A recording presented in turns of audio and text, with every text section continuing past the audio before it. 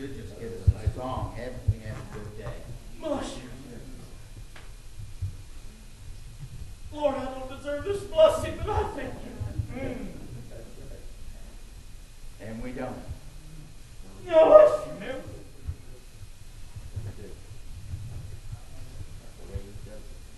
Isn't it good to serve God? Isn't it good to be able to answer a clear conscience to God? Yeah. And say, here I am. Let's get you the song ready, and we've had a good day. You know, and when I hear these brothers come, so many things go through my mind, and what a blessing that I get listening to them and their story, and their testimony. It's so real. Nobody's trying to fool anybody here. It is so real to serve God. Yeah. And it makes me think, you know, in this world that we see people, you see Michael, how he was talking about how he started to rise out there in the world. Started out tough, and he started to, in the eyes of the world, he started to prosper. You look at the people around, you look at TV, the famous people, and how they just how they rise in this world, and how many of them we see that fall after they rise. Because that's the way of the world. And I think about this. I guess the world sees it as rising. Now listen, when you grow in those things, but there, you listen to this, you just get you the song ready for the mic. But a long time ago, now listen, when Jesus was born, now when he was just a newborn babe, they brought him to the temple, didn't they? Because that was their custom. They bring the males to the temple there. Now listen, and when they brought him there, just routine stuff going on here. But listen, but there was an old man sitting there. Now listen, and I believe his name was Simeon, our son, and he'd been waiting a long time for something to come along, because God had told him that he wouldn't see death until he saw salvation come to this world. Our son, and here's the amazing part. Our son, this old man, why he took that baby in his arms, our son, and he began to praise. And began to praise God that he'd lived long enough to see him. And what did he say? He looked at Joseph and Mary there, and he said, this child is set for the fall and rising of many here. The son, that's backwards people. Why the son of what we look at? How do you fall if you've never risen? Oh God, I was born to fall a man in this world. The son here, I might have fooled this world some, but I was born as low as you can be, fallen in sin, son. Oh God, but how good my Lord is. Listen, you know, Shad, think about this. When you was a little bit younger, son, before you came begging and pleading the Lord, no doubt you thought you was ready to take on this world. I knew you, and you thought that way. Listen here, oh God, that's when you were fallen. Listen, you were a fallen man then. Why? But what kind of man was you the other night when you heard the Christ it would have never entered your mind. Listen, to get involved. Oh, God. Listen, but my Lord, He's a God of love today. And what was the first thing you thought of? I need to go help them. Oh, God, people today. Listen. Listen, what a rough life this world can give us sometimes. Why, you know what? My favorite thing in the world to preach about. Listen, I read it all the time, and I think about it all the time. Listen, old Paul, he wrote one place, and he said like this, lest therefore fear, at least they promise of entering into the rest. Listen, people,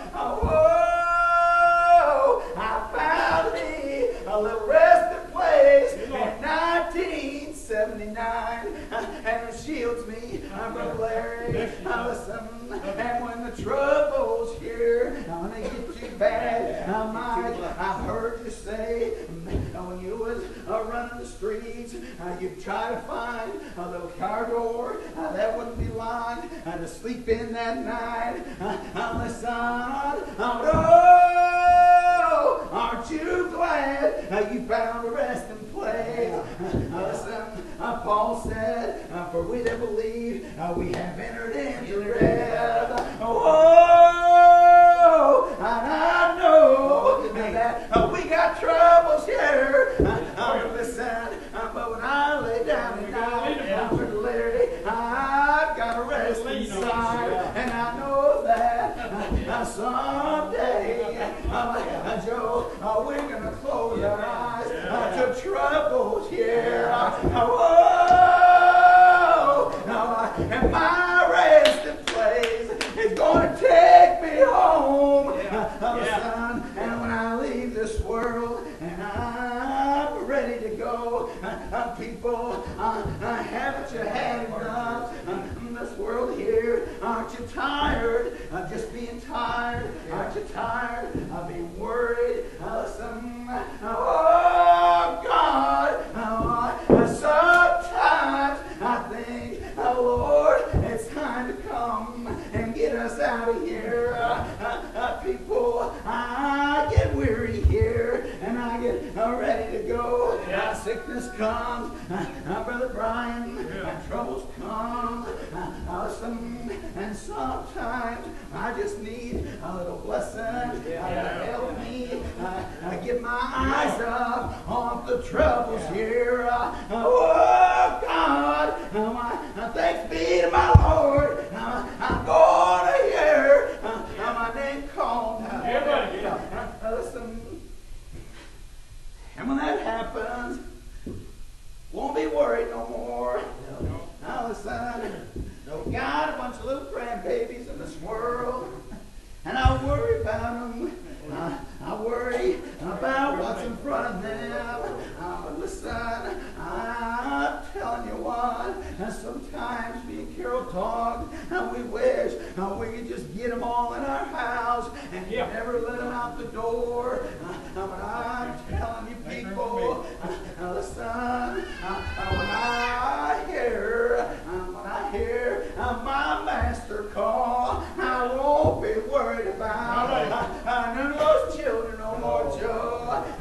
Listen, when I hear my name called, listen, I won't be looking around, wondering who's going with me. I'm going to see someone. Listen, and then you can have this world, you can have the troubles here.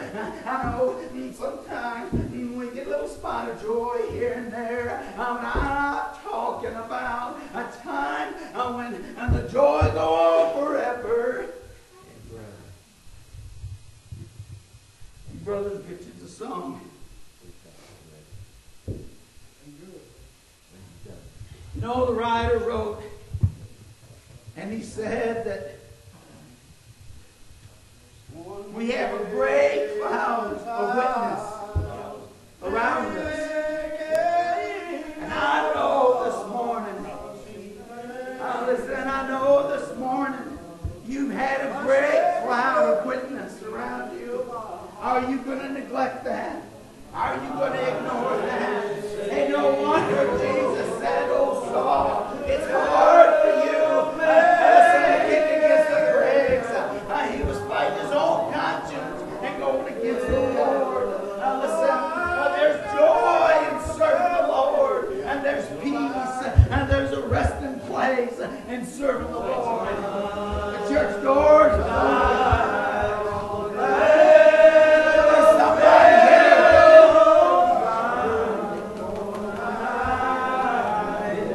There's somebody here that feels like that it's time for you to put your light up on that canvas, making sure this world is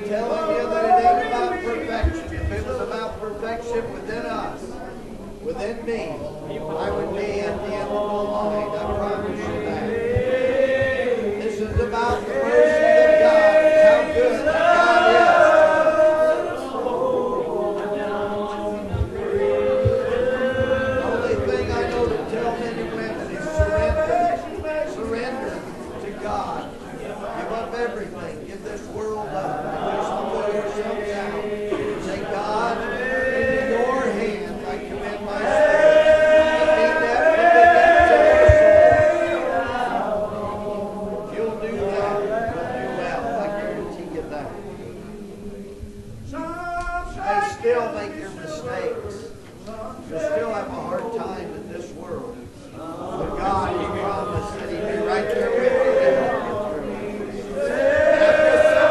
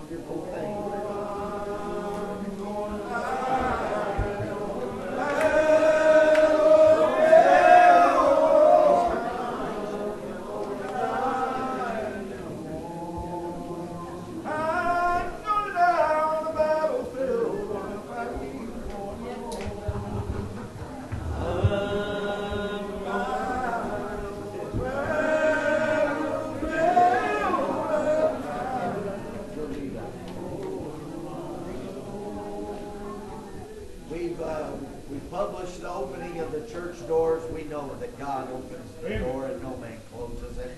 And that the door of mercy is still open. But we published the opening of the church doors, and Alicia has come forth, and she says that she feels like God has saved her soul. And she wants to come home, put her light on a candlestick, and be baptized. And I think that's a wonderful thing. That's a wonderful thing. You brothers want to make a move and second to receive them. Good move. That's a wonderful thing. Why don't we go ahead and sing a song, and everybody come around and give her the right hand of fellowship. And while they've asked Brother Joey to sing when I lay my crown. While the brothers sing, I want to say that the door is still open. And I'm thankful for that. If that door of mercy was closed, there isn't one person that would be here today. When that door of mercy is closed, it will all be over. It'll be too late, Brother Paul, and that morning to pray. It'll all be over. But I want to beg men and women today that while you have breath, you have opportunity to call upon the name of the Lord. And that's what you need to do. God loves to hear His children cry. He loves to hear them beg and say that He is King and He is Lord of Lords. We need to do whatsoever the Lord would bid us to do. It's funny because that Mary, even the first time that I can read where Jesus done a miracle, listen.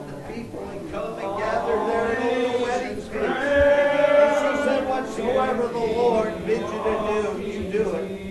And it still goes to this day. Whatever the Lord would bid you to do, you need to be doing that. You'll be all right. I guarantee you that. This world will beat you up. This world will beat me up.